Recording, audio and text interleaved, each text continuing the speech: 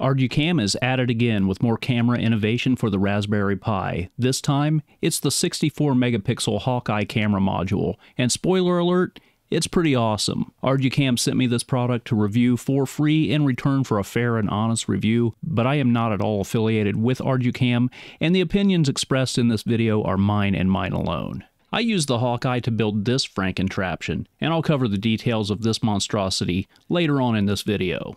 Unboxing is simple, as it just includes the camera and the ribbon cable. I'll be doing my testing with a Raspberry Pi 4, and physical setup of this camera is very straightforward.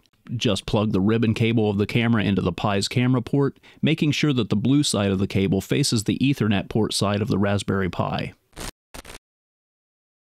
Okay, so this is the PDF document that has the instructions for setup for this camera provided by Arducam. I've got it open here, and we're just going to go through and follow the instructions in this document to get the camera set up. The first step here says do a fresh install of Raspberry Pi OS, highly recommended. This is the link to that OS. I've already done this step. We're on the OS right now, so we're going to skip ahead to the next part, which is just a lot of copying and pasting these commands into a terminal window. And it should be a pretty straightforward setup to get the camera up and going. And if I did everything right, this should give us the moment of truth here.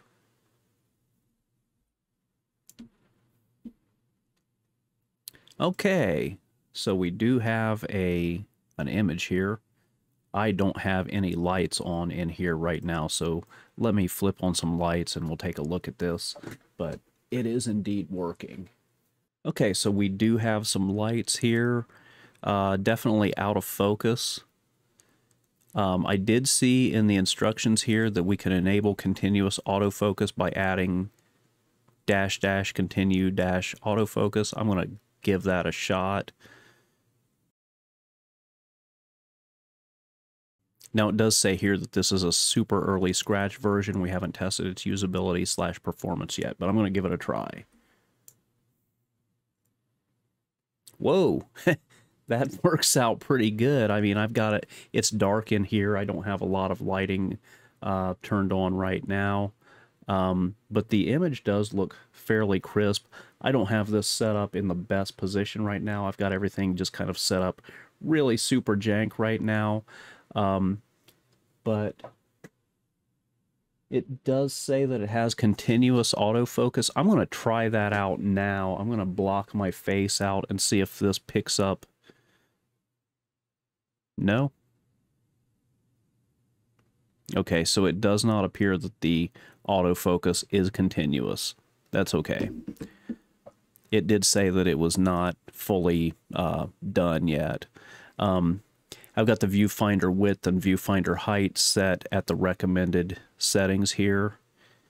And it says that we've done numerous tests to find the most well-balanced preview resolution for this camera. Sets at 2312 by 1736. Pretty decent quality with the best performance. And taking a picture with autofocus enabled. Great job.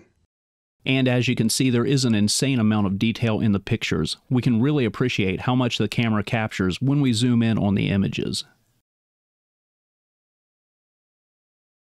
And here's a video segment where I play around with the autofocus.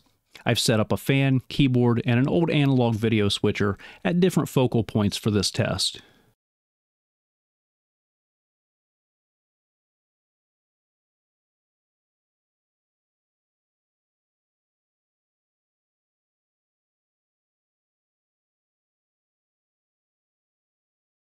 And in my test, it would seem that the minimum focal distance is at least 3 inches.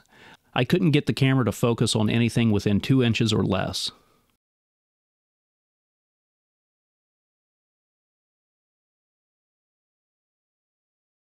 Right now I'm running the commands to do a manual control of this camera, and the lower you set the step, the more fine control you have, and the higher you set the step, the quicker the manual focus is going to respond. So I'm going to set it at a step of 1, and we're going to see how slowly but fine the autofocus or the manual focus controls. And we've got, you know, we can tune in with laser precision there and really dial in the focus very tightly.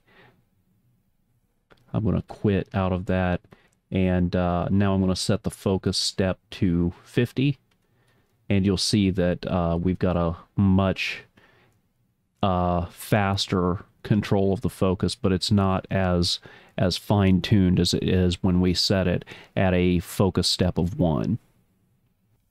And here are a few more manual focus tests. Again, I've used a fan, keyboard, and analog video switcher for different focal lengths. The amount of control that we have over the manual focus capability of the camera is very impressive.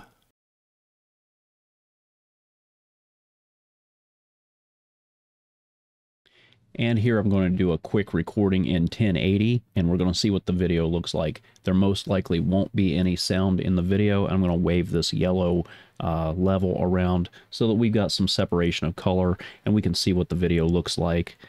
But here goes.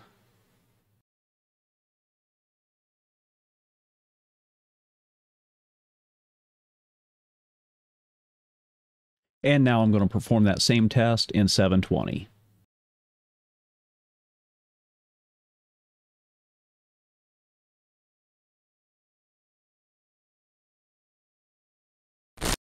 So I figured if I just took a bunch of pictures from my desk with this camera, it would make for a pretty boring video. So I cobbled this together. It's a USB battery with the Raspberry Pi 4 strapped to it with a couple of rubber bands, and the camera just on an L bracket.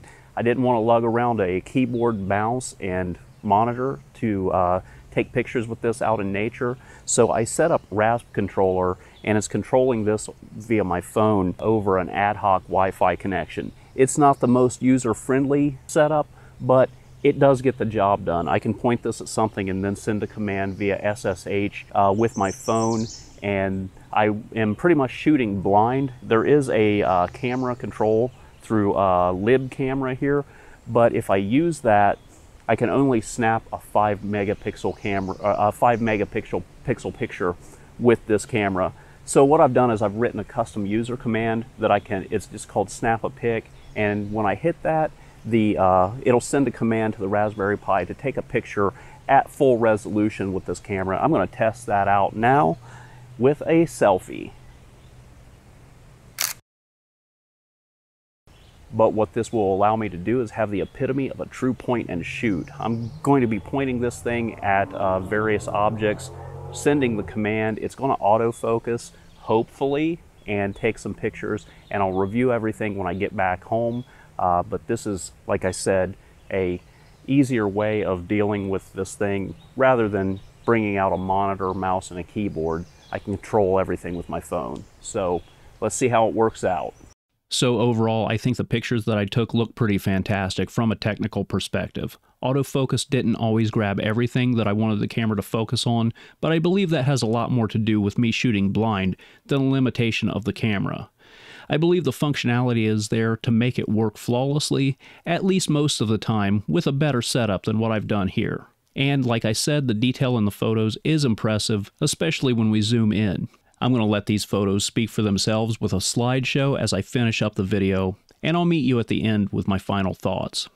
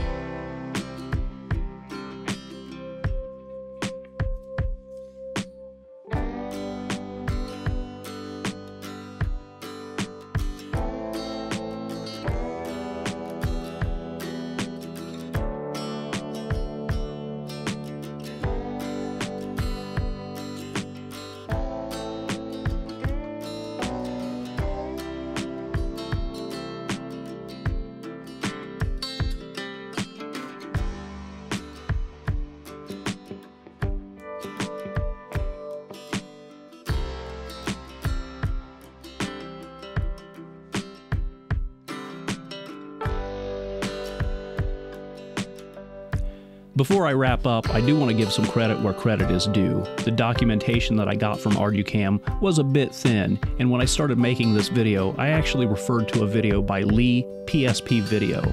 His video has every command that you could possibly want in his video description, and his video is a much more in-depth deep dive on this camera. I'll be linking his video in the description and a pinned comment below, so if you're really interested in this camera, I highly recommend checking out his video on this device. So as for my final thoughts on this camera, well, as I already mentioned, I'm blown away by the image quality, and beyond using the camera to supplement other Raspberry Pi projects, I think this is a camera that is actually worth using for real as a standalone daily use camera. Don't get me wrong, there are a lot of cool projects out there where people have built their own camera using a Raspberry Pi and camera module, but I get the idea that those have always been projects for the sake of doing the project and not having a camera that would actually be used after the novelty of the project wears off. This is actually the best camera for the Raspberry Pi that I've seen so far, and I could totally see a company building a camera-shaped case along with programmed buttons, a trimmed-down interface geared specifically towards using the Pi as a camera, and if you are indeed looking for a top-quality camera to supplement another Raspberry Pi project that is dependent on a camera, you're not going to beat this one. It's crazy to speculate where Raspberry Pi cameras will be and what they'll be capable of in 5 or 10 years from now. And if you want this camera, you can get it now for $60 from Arducam's website. I'll put a link in the description, but that's it for this one. Thanks for watching, and I'll see you next time.